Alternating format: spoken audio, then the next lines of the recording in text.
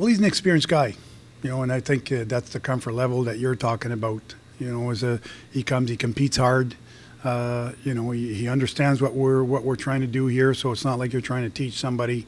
So that's, I guess, the luxury that we have with Max being in Providence. When you bring him up, you're bringing a veteran player that's played the game, that is not nervous about playing in this league, and that understands. He's been with us since last year, so he understands exactly what we're all about here.